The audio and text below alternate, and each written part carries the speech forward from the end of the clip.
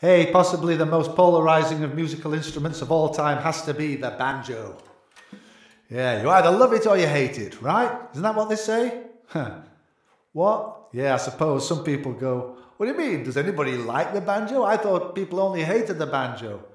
Well, let me tell you, if you're a banjo player, it is very common for people to come sidling up to you, looking around to make sure nobody's overhearing, and then they say, I just love the banjo, man. Oh yeah, I love it. It just sounds so good. You could get rid of all those other instruments and I could listen to the banjo all day. It is awesome. Right? So that's how people feel about the banjo. Yeah, you love it or you hate it. It's the Marmite of musical instruments. Yeah? Why would anyone say that? Well, let me tell you.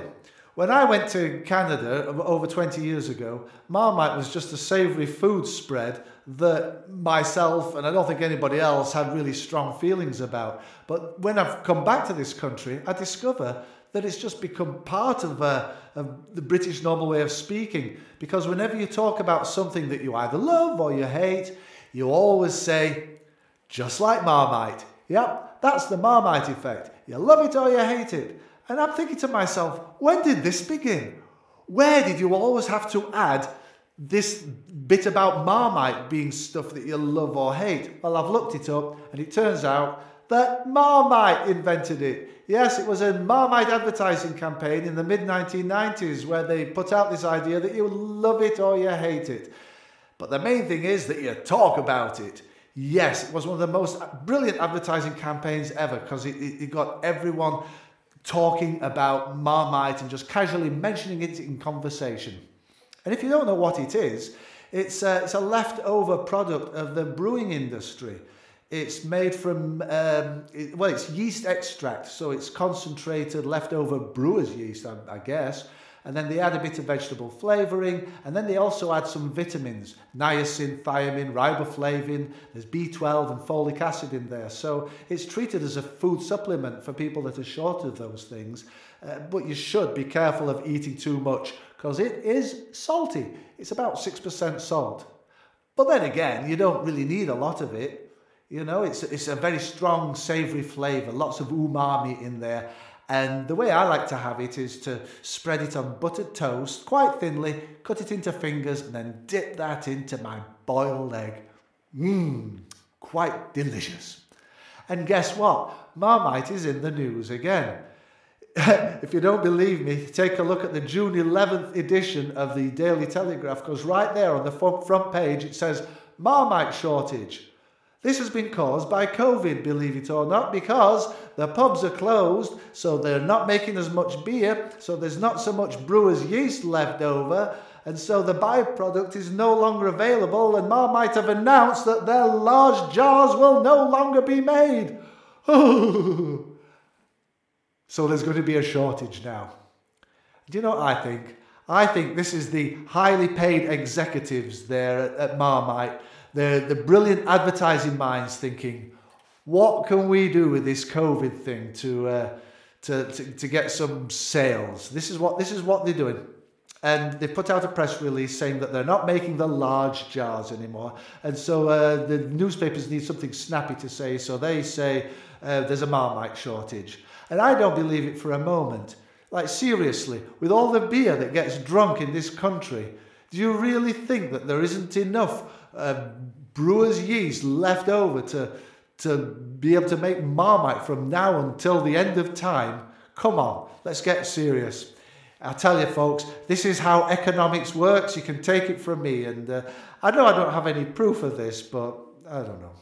You know, they've already got a proven track record that they're brilliant at putting these things out. So now there's a shortage. So people are going to be rushing off to the supermarket and coming back, you know, carrying trays of Marmite that they're going to stuff into their cupboards in the space where the loo roll used to be.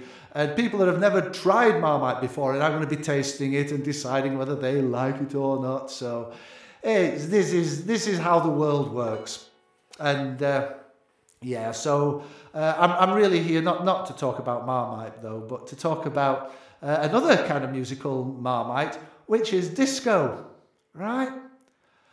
when disco came out in the 70s, it was a fun thing, right? It was very inclusive. It was fun. You went into the dark place. There was the beat going. It was a happy sound. You could wear your long hair, bell-bottom jeans, and your shirts with the big lapels, and everybody had those smiley face badges on them somewhere on the denim, and that was it. That was disco. And it was fine until somebody in the 1980s said disco sucks, and all of a sudden we're supposed to not like disco anymore. How did that happen? Right? There's nothing wrong with disco. It was fine. But it became one of those things, you either love it or you hate it. Yep, just like Marmite. So all this has got me thinking, what if we take these two musical Marmites, the banjo and disco, and put them together? Right. Now, if the Marmite theory holds, this should produce a sound that is going to be so amazingly tasty. It's going to be lovely. Your ears will not be able to get enough of it. They're just going to drip and drool with auditory saliva that's going to run down your chin and drip off your nipples. It's going to be so good. Or it's going to be like the most vile thing you have ever heard in your life. It's going to be absolutely horrible. So there we go. Bear with me and let's try this experiment out. This is a musical Marmite experiment, and let's see what you think of this. This is something. This is what you get when you put disco and banjo together. You get disco banjo.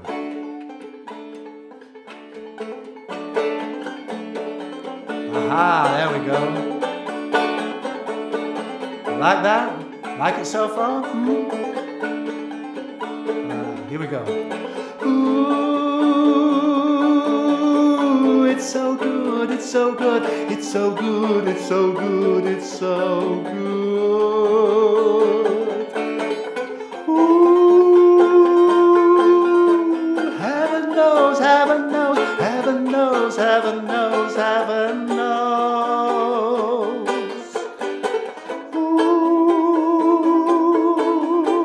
I feel love, I feel love, I feel love, I feel love, I feel love, I feel love,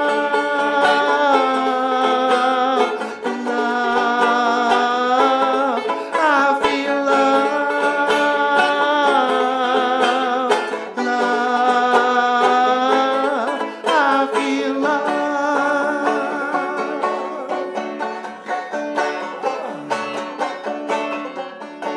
Disco banjo, I love it. What do you think? Are you still listening? You are? That's wonderful. Hey, you want some more? You want some more? You want some more? All right, here's the second verse.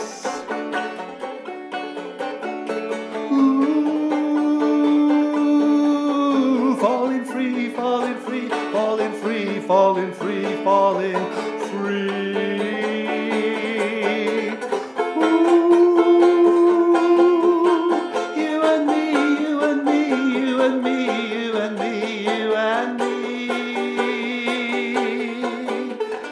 Ooh, I feel love, I feel love, I feel love, I feel love. I feel love, I feel love,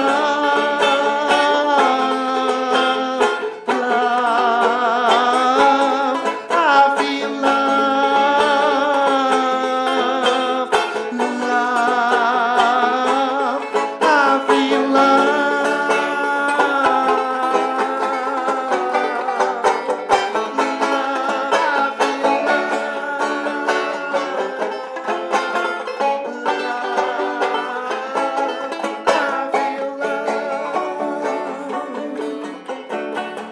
Disco banjo, Marmite for the ears. Ooh, yeah!